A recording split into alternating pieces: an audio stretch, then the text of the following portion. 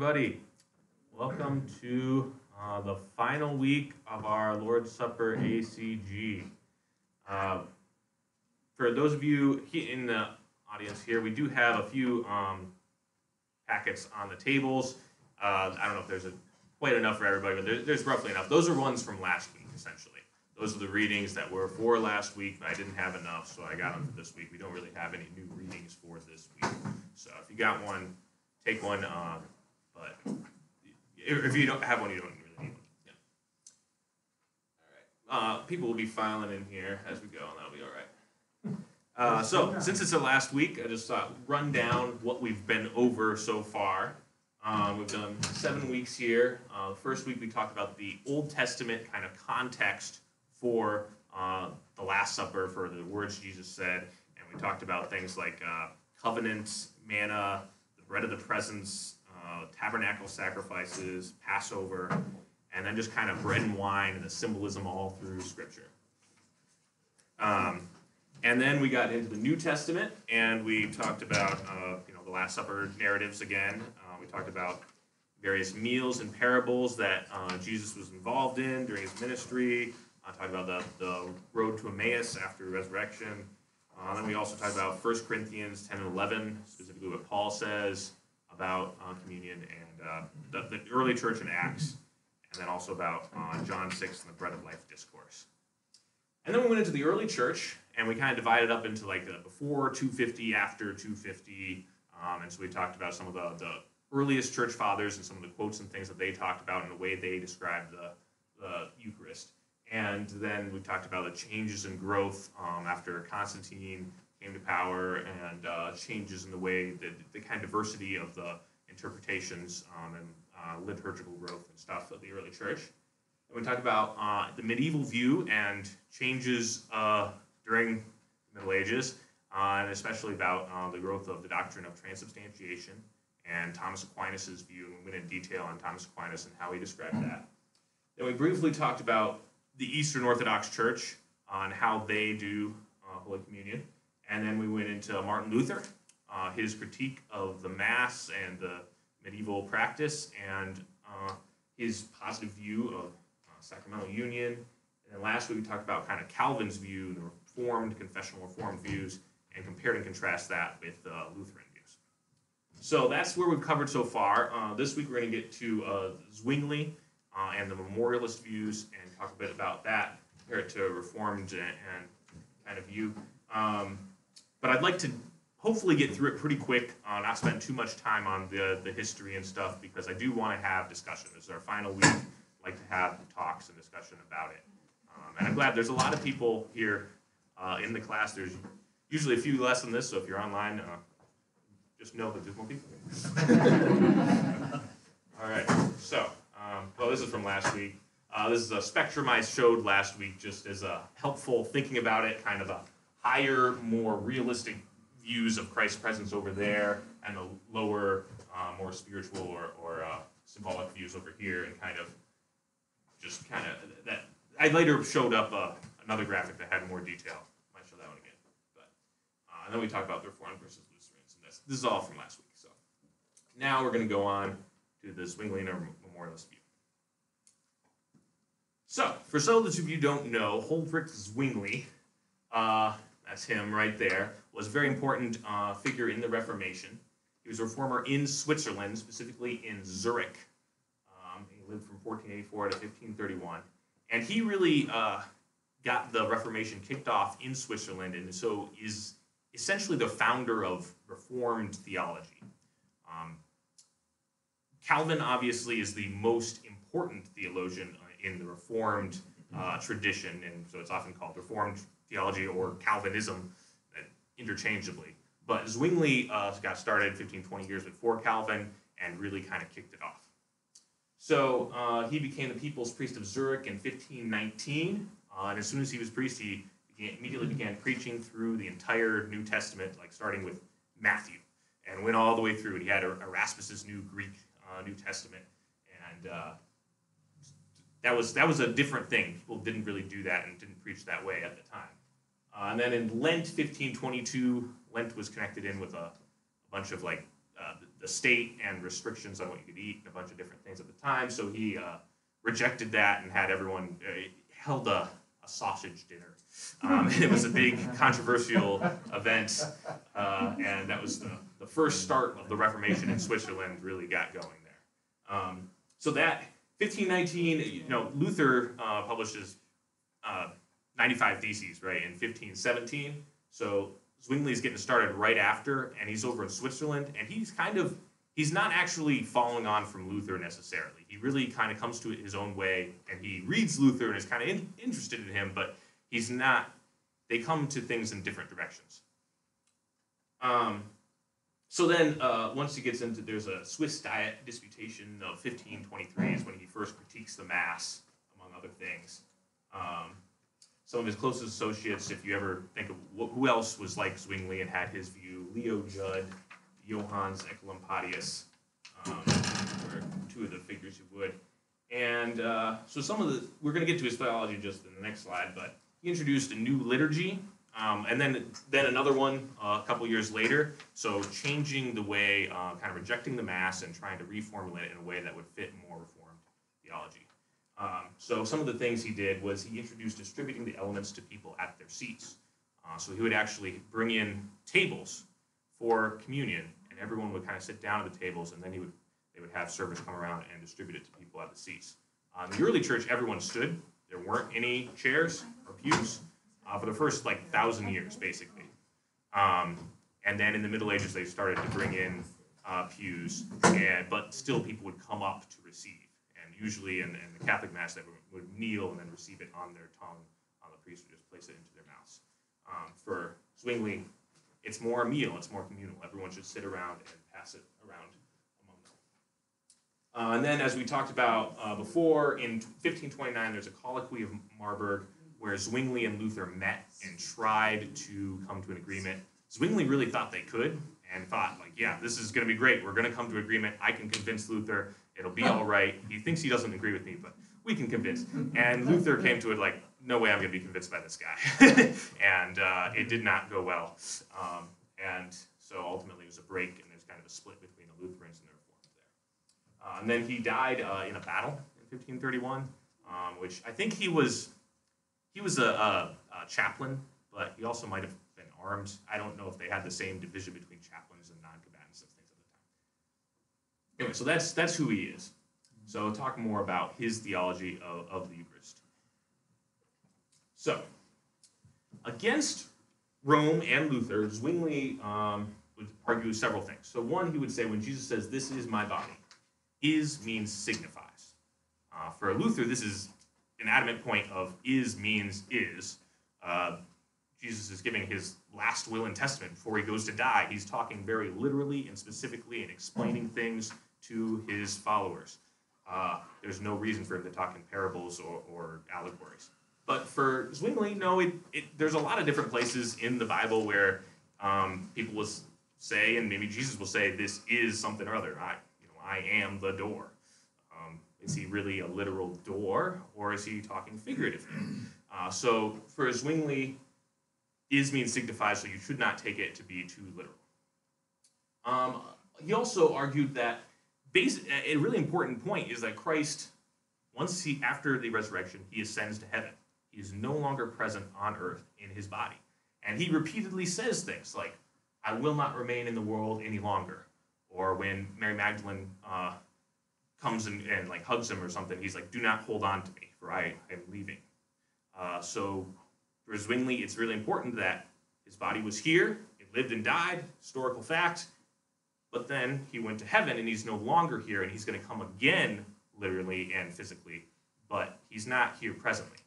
So for Thomas Aquinas, it was a really important thing that Christ is still present in the Eucharist in a very substantial way, and this is the way that he's elected to be present with us continuously in the age of the church. But for Zwingli, he's like, well, he's spiritually kind of present, but he isn't physically, and so we shouldn't think of it that way. Also, he looks at in the Bread of Life discourse, the key verse Zwingli would look at to define the whole thing is, "The Spirit gives life, the flesh avails nothing." So when Christ is talking about eat my flesh, he's not really talking about eat my flesh. He's talking about the Spirit. The Spirit nourishes. And the human flesh of Christ doesn't really do anything for us in that way. Obviously, he died and rose again, and so there's atonement, but it doesn't feed us. It's the Spirit. And then another thing he says is that he's an axiom. So you don't argue for an axiom, you just state it and use it. The finite cannot contain the infinite, definitionally. So if the finite cannot contain the infinite, then Christ, the infinite God-man, cannot be contained within bread and wine. It's impossible.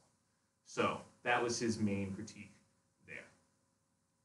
As for his positive arguments for the Eucharist and what it does,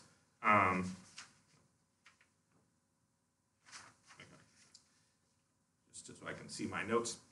So do this in remembrance of me and proclaim the Lord's death until he comes. Those are the primary words that describe what's going on in communion. It's a remembrance, and we're proclaiming the Lord's death. What else do you need? That is really clearly and specifically the doctrine of what's going on. We're remembering Christ's death, and we are proclaiming it and keeping it alive and speaking it loud. He actually preferred the word Eucharist over communion and Lord's Supper. I feel like today we think of Eucharist as being more of a Catholic word. For him, Eucharist means Thanksgiving. So he thought, he wasn't sure about, how much do we commune with the body of Christ, the Holy Communion, but Eucharist, we give thanks. So that actually was a preferable term to Zwingli, where Calvin preferred the term Lord's Supper to emphasize Christ actually being the one who instituting it and inviting us to his table with him, stuff like that. The word sacrament, he pointed out that originally sacramentum in the Old Latin meant taking a pledge or an oath.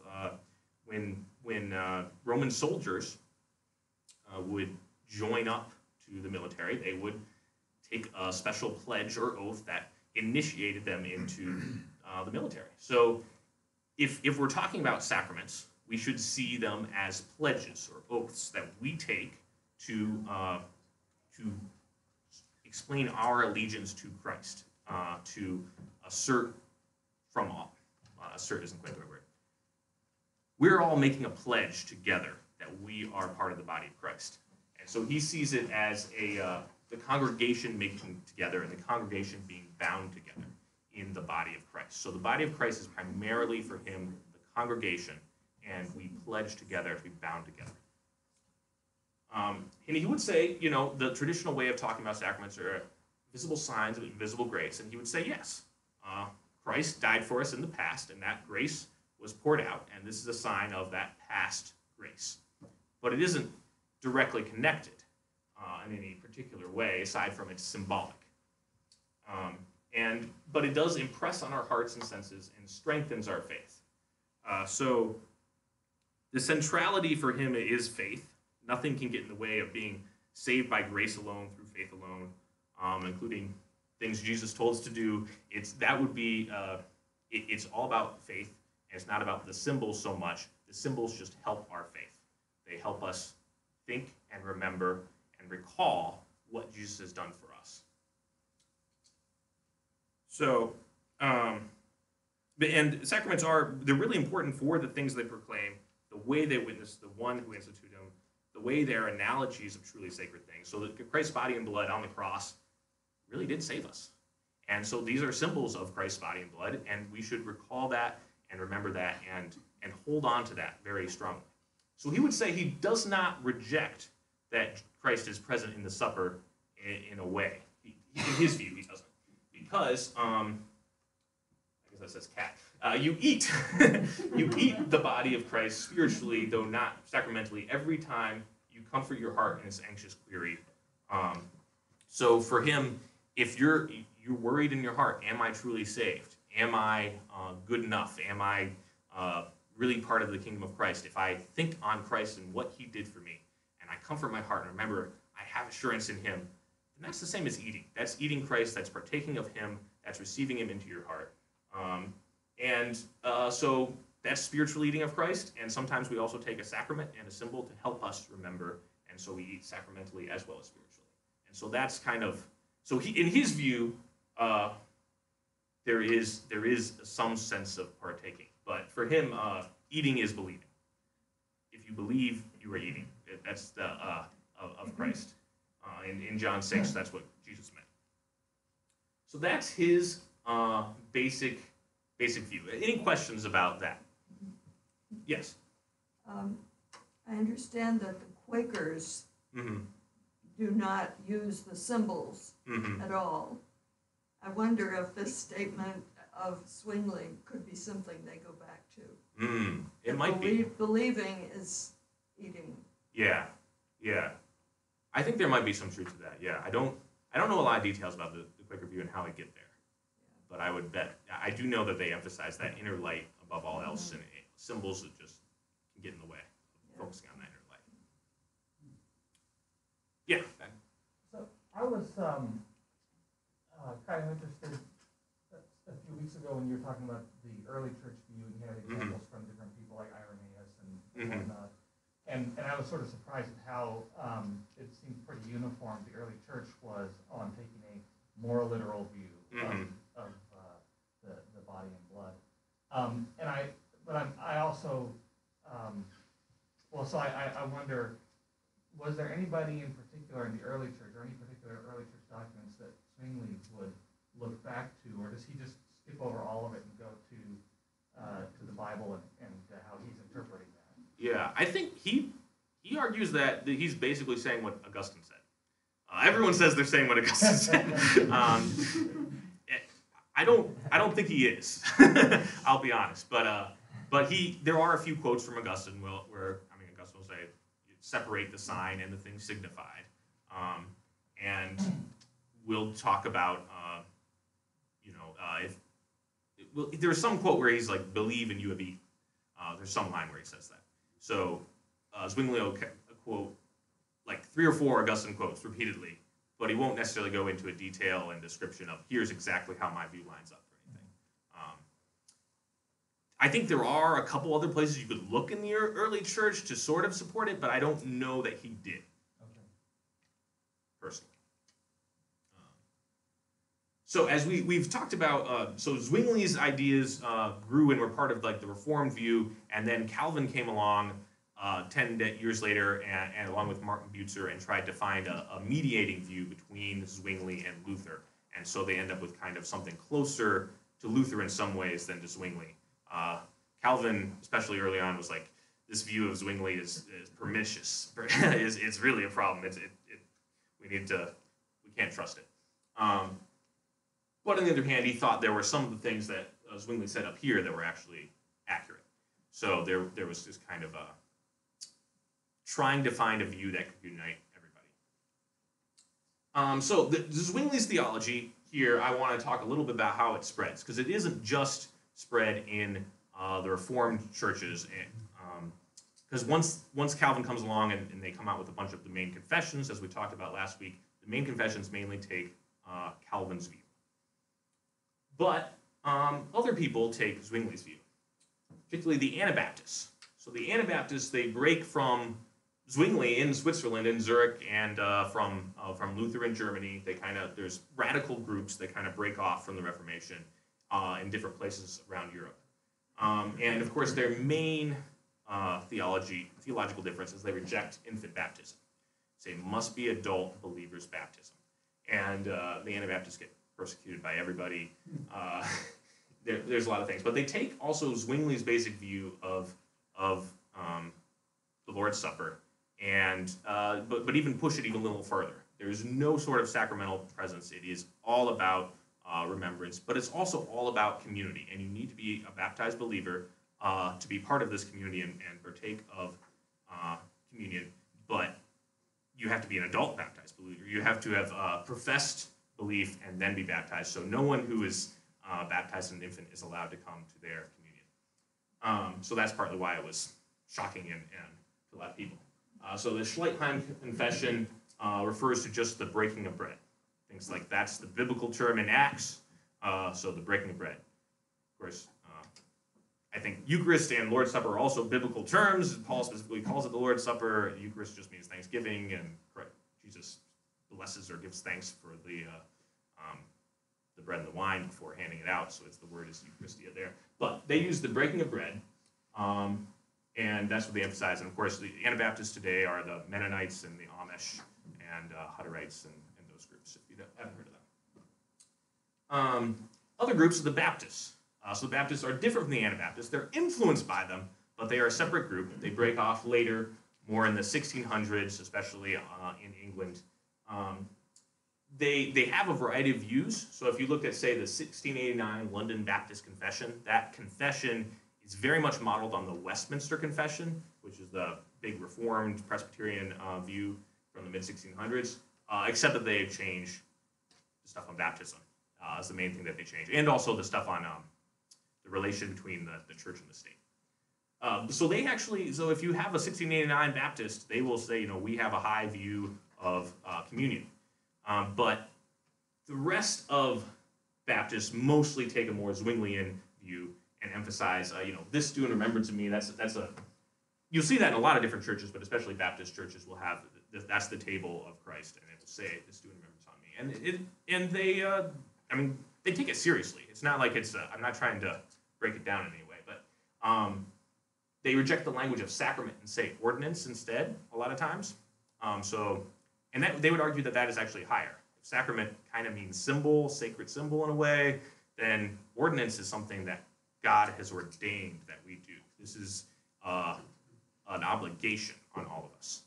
But it also turns it into something we do, an obligation, rather than something God gives to us. So it changes the dynamic. You also see a spread of this view more and more after the Second Great Awakening. So in the early 1800s in America, you have all sorts of revival movements that go in a lot of different directions. And some of them are Methodists and some of them are Presbyterians, but there's also Baptists. There's also break-off Methodist groups that are Wesleyan Holiness movement, Adventists, various evangelical movements. And a lot of those are very low church and emphasize a more Zwinglian view of the supper. One group is specifically the Stone Campbell movement or the Restorationists. So they want to restore the early church, the New Testament church. They want to go back to the New Testament church. The later church brought in things like creeds and confessions, and that divides people. There is no creed but the Bible. That's their slogan. Which, if you take that slogan really seriously, really long time, it kind of becomes a creed. But there's no creed but the Bible. So that'd be the churches of Christ, disciples of Christ, Christian churches. Those groups come off of the Restorationist movement, and they're a primitive church. So they will say things like they'll follow in Acts. It seems like the early church breaks bread every time they get together. So they did try and restore weekly communion, and they did emphasize, take it seriously, but also in a Zwinglian way. So it is primarily about remembrance. It's primarily about community. And then you also have the temperance movement. So we're not going to spend a ton of time on that, but that's kind of interesting because then there's, in the 1800s, there's this movement against alcohol. And so then what do you do with communion wine? Do you keep taking wine in communion? And some people didn't. And some people, there were definitely some revival groups that would just took water instead. There were other revival groups that did try and take some things like must. Basically, they found they would crush grapes and it would be juice, but before it fermented. So must or mustum, that's a term for that. And there are ways that and then you boil some water, try and have grape juice before it's fermented. In Methodist, Thomas Bramwell Welch introduced pasteurized grape juice in 1869. So yes, Welch's grape juice, very specifically because he was a communion server and a teetotaler and wanted grape juice that was not alcoholic. So he introduces that unfermented juice in the 1860s, 70s and turned it into a giant business to this day. So if you're wondering when did they start first having grape juice instead of wine, that's when. And so that spread all over to all the churches, Protestant churches in America that became to support the temperance movement. which became Methodists especially, but also Presbyterians, Holiness churches, Independent Bible churches, Baptists. Lutherans and Catholics did not support it and continued using wine, but most other churches started adopting grape juice. As a random thing, so I was wondering, like, so is that allowed? What did the early church think? That is, I mean, it is a really complicated question, but that idea of must, that grape juice that still has all the flesh of the grape and the stems and everything in it, but it's been smushed, is allowable in extreme circumstances in like Roman Catholicism. Thomas Aquinas addresses it, and like if it's absolutely necessary, yeah, you could use that, I guess so. And he cites Pope Julius I in the 300s has a statement allowing that. So there is some sense that it could possibly be allowed, but there's also a very strong sense that the fermented wine, the alcohol, kind of is actually part of the symbolism, part of the meaning, and it ideally should be there. So that's kind of the traditional view. We can also talk about, there's kind of a gradual shift away from Calvin's view in just Reformed theology in general. So I have a book here called Given for You, Reclaiming Calvin's Doctrine of the Lord's Supper by Keith Massison, forward by R.C. Sproul. Pastor Dan gave this to me. It's a really good book. I really recommend it. And so he describes what Calvin's doctrine is, and then talks about shift away from Calvin's doctrine among Reformed theology, and breaks it down for the day. And it's really, you don't have to be a specialist to read it. It's really good. So you can see kind of even Reformed scholastics in the 1600s, like Francis Turretin, to Puritans like Ezekiel Hopkins, to later evangelicals like Jonathan Edwards, kind of gradually move further and further away from Calvin. They emphasize the mind these are visible words to us, the sacraments, and we receive them with our mind and understand them, and that is partaking of them. So that's kind of becomes the shift towards that. And Jonathan Edwards takes pretty much a Zwinglian view of the communion. Another thing, we're not going to spend time on it, but which also Pastor Dan gave me a book on this debate between Charles Hodge and John Williamson. Charles Hodge was the most important theologian of Princeton Theological Seminary for like 50, 60 years in the 1800s. And so he's hugely influential on evangelicalism and Reformed thought in his time. But he takes something that's closer to Zwingli than to Calvin as his view.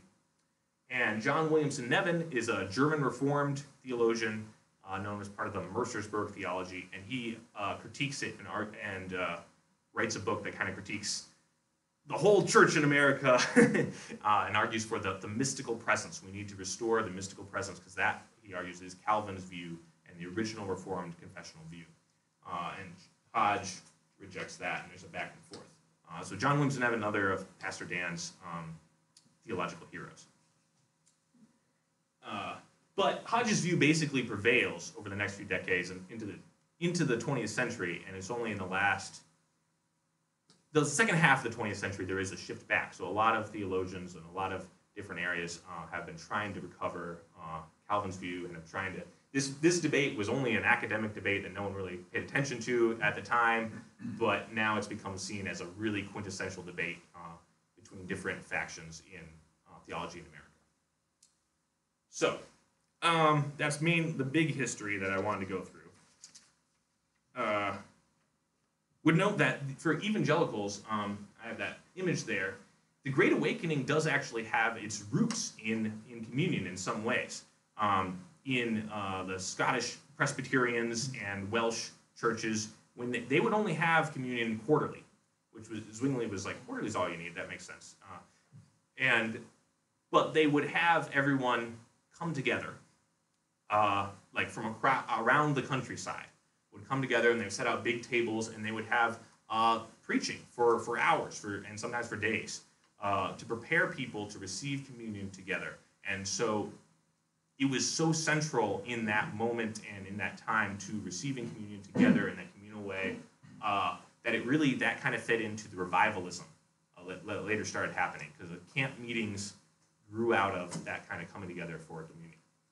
I'd also know that even during this time, well, there's a shift towards low church that kind of takes away from, in some ways, the piety around communion. So you used to have in like the 1600s, 1700s, books of like meditations on the Holy Supper, and they would be by high church Anglicans or low church Puritans, but they would still be all about meditating on the supper. The Puritans had a mixed view. A lot of them had a very high view of communion. They would preach sermons all about it and how important it was and how Christ meets us in the supper and spiritually nourishes us. And you'd have the Wesleys. Charles Wesley wrote multiple hymns about coming to communion, their communion hymns, and John Wesley had sermons all about it. And Charles Spurgeon, Baptist theologian, 1699, Baptist Confession, really had a high view, and he had sermons all about it. So there is this evangelical people who have very high view of the supper, who really emphasize it in sermons and writings and hymns. But there's also this other general trend, lower and away, that just emphasizes this communal aspect. So, now I'm going to get a little more. Well, I'm trying to be objective, but I'm tipping my hand here. It's the last one, so I want to push for my interpretation. So, we're going to have some of the arguments of the Memorialist view versus then kind of the magisterial Protestant response. So, Zwingli is technically a magisterial Protestant, but I'm just talking about Calvin, Thomas Cranmer, a little bit of Luther, Philip Melanchthon, and Wesley. All that kind of response to some of these objections. So is means signifies. Luther would disagree, but Calvin would say yes, but this is still a mystery. For signs participate in the things they signify, especially when they're instituted by Christ. They are connected to the things they signify. They aren't just bare nude signs. Do this in remembrance of me. Everyone agrees with that. Everyone agrees, Catholic, Eastern Orthodox, whatever, that we remember Christ in the supper. That there is even like a little section of the liturgy in those churches that it's the anamnesis, the remembrance. But is that all? Is that all that's going on? We don't say, it's memorial. It's like Passover. They remembered what Christ did, or the Passover, the Exodus from Egypt in the Old Testament. But Passover was a sacrifice, and the victim was eaten. They sacrificed a new lamb every year at Passover, and they ate it in their homes, and that was part of what's going on there. So likewise, communion is a sacrificial meal that applies the cross to us. So Christ gives himself. He is the sacrifice for us, and he is the high priest offering himself in the sacrifice. But it is then applied to us. The lamb was taken home to the people's houses, and there they ate and remembered. And that is what is kind of going on in Passover. And for Calvin, he would say, in the supper we are made partakers of the death and passion of Jesus Christ. And in communicating in his body, we have part in the sacrifice which he offered on the cross to God his Father. So the sacrifice is applied to us, which is also how sacrifices usually worked in the Old Testament. You ate of the a bit of the sacrifice, and that incorporated you into the benefits of it. So finite can't contain the infinite. That quotation. Calvin would say, God isn't contained in finite things. He isn't contained in the bread, but God can appoint means to convey himself in his grace. So he reaches into our material world and appoints means. And he connects spiritually himself to those means and gives us a promise with them to benefit us spiritually. So it isn't this absolute division between spirit and matter. There are means. Eating equals believing. Calvin would say eating is a consequence of believing. Faith enables us to feed on Christ. So in John 6, in the Bread of Life discourse, if we believe, Christ will feed us on his flesh and blood. So it is not the same as believing. It's not just every time we believe we are nourished and that's it. It is an ongoing sanctification through the feeding and nourishing spiritually if we believe and if we have faith to receive that nourishment. Sacraments are pledges we make versus for the confessional Protestants, sacraments are pledges God makes to us. They are a means He is appointed and pledged to us for us to receive. So the promise is connected to the thing, the signifier, and we receive it. And it's not so much about us pledging. That doesn't mean we can't, and that doesn't mean there isn't an important element of us reaffirming our faith. That is absolutely important, but that's not the primary point of what's going on. And then the congregation is bound together into the body of Christ. Yes, absolutely. The congregation is the body of Christ. The whole church is the body of Christ. But this only happens because we are first bound to Christ. So in 1 Corinthians 10, I'm forgetting the verse, but Paul says, the bread that we break is a participation or partaking of Christ's body. The cup that we bless is a participation in the blood of Christ. And then, so that's first, and then he says, because we break one bread and all partake of one bread, then we are one body. So there's a vertical movement first. We are connected to Christ. And then there is the horizontal movement that connects us all to each other in the church. So because we are connected to Christ, then we are also connected to each other as the body of Christ. There's a lot more we could go into. Priesthood of all believers versus need a minister to stand in Christ's place and proclaim His words to us. If Jesus is distributing the elements to His disciples and saying the words, then whoever is being the minister needs to take His place and say His words and distribute from Him. And so it's Christ's sacrifice and it's His words, but someone is distributing it and relaying His words, proclaiming His words to us, and giving us His visible words in the sacraments. And yeah, so there's more I could say there, but I think that's the big points that I want to make. That would be the kind of the official that. This is not a 5-point Calvinist view. This is Calvin's view and Wesley's view and Cranmer's view and a broad Protestant swath view versus the Zwinglian view. So, and then here's my graph again, my visual aid, which is cluttered up, so it's probably confusing. But if we have Luther's view over there, Zwingli's view over here, Anabaptists here, a little further than Zwingli, and then Quakers and Salvation Army, because they just jettison it entirely. Kind of where are they? The Reformed Confessions, the Methodist Articles of Religion, they're right in here. They're in between Calvin and Zwingli, take in Calvin's views. Wesley's here, Charles Spurgeon there. And this is, don't take this absolutely seriously. This is my attempt to graph it. No, this isn't how people do it. But also, like the Book of Common Prayer takes in Calvin and maybe goes a little further and leaves a little room for a higher view than Calvin. But it's basically Thomas Cranmer wrote the Book of Common Prayer. It's basically his view. He's basically a Reformed view. One thing we could say that haven't gotten into is just kind of like liturgical setting of how the supper would be set. And so, of course, the Low Church removes more and more of a liturgical setting, and it just emphasizes, say the words of institution and think in your heart about how you would, about what Christ has done for you, and prepare yourself for communion. And so there's a lot of seriousness. I don't want to emphasize that there isn't any seriousness to it, but there isn't much symbolism and ceremony.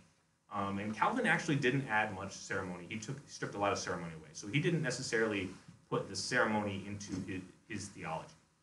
The Book of Common Prayer, I think, personally, does a very good job of maintaining continuity with the early church and also at the same time taking a Protestant view and still combines it all together. So, and here's my contentious argument symbol here. I would argue that the High Calvinist view, the Lutherans, Roman Catholics, Eastern Orthodox, all are trying to get at the real presence of Christ in the Eucharist in some way, even though they disagree with each other on a lot of different things. I think that is the primary view of the early church, and all of them are trying to be in continuity with it the way they understand. But I think the Memorialist view is essentially not in continuity with that. So, that is my contentious, argumentative thing, and we can open up for discussion here after this. So, Dad?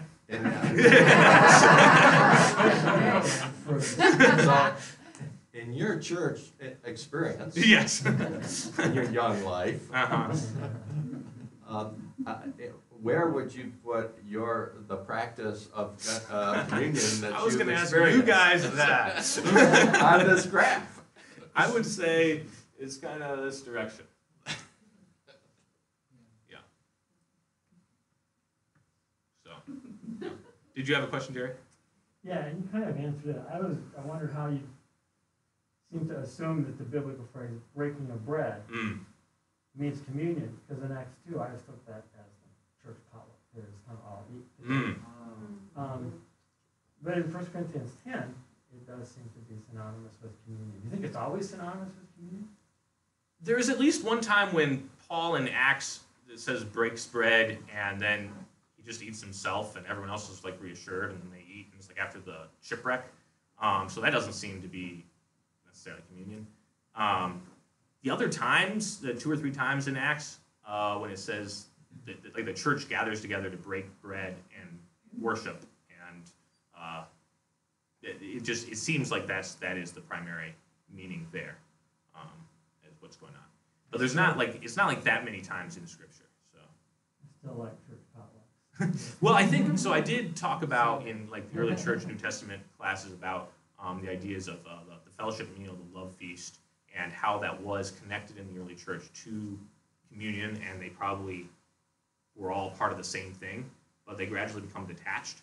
And so there was something different about eating together versus also the specifically blessing a bread, one loaf and one cup. And that, I mean, Paul specifically says we all partake of one bread, and that's why we're one body. But then he also talks about it as if everyone's eating together a full meal. So it seems like there's something, a specific blessing that takes place, and then there's also a full meal. But they were detachable, apparently. Yeah? Would that be more consistent with how Jewish folks celebrated Passover? Like when you celebrated Passover, you didn't just have the one sip of wine and the one piece of bread. You had a meal together. Right.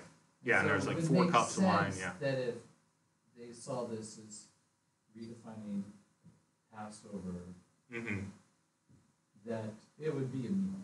It wouldn't just be a one-time thing, a little sip and a little piece of bread. Doesn't it make sense that it would be connected?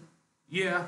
The other thing is, I mean, for Passover, it's only once a year, right. But they were doing it like every time they met, so every Sunday. So it is different in some ways, and it is still. I don't want to. I think it is directly from Passover, but there is still a contentious of was the last meal actually Passover meal or was it something else? And so there's a bunch of debate about the early church on that issue. But I do, yeah, it does seem like within the first 100 years they were detaching the two, and gradually the love feast fellowship meal kind of died out after a few hundred years because it became more of a celebration where people might get drunk or things like that, and it'd be in the evening where they would usually have Eucharist in the morning. So there was just kind of a gradual, they were seen as two different things that were stuck together but didn't have to be. Yeah, Lois. Almost since the beginning of the class, I've been thinking about the principle of trying to interpret Scripture in the way that the original hearer would understand it. And so at the Lord's Supper, how would the disciples have understood? Yeah. I mean, they did not think they were eating the flesh of Christ. Right. That becomes a real question. I know for Thomas Aquinas, he would say right then when Jesus says, "This is my body," it became his body, and he handed it around. At least one Lutheran who I read was like, "Well, no, obviously it didn't become it at the Last Supper. It's just afterwards that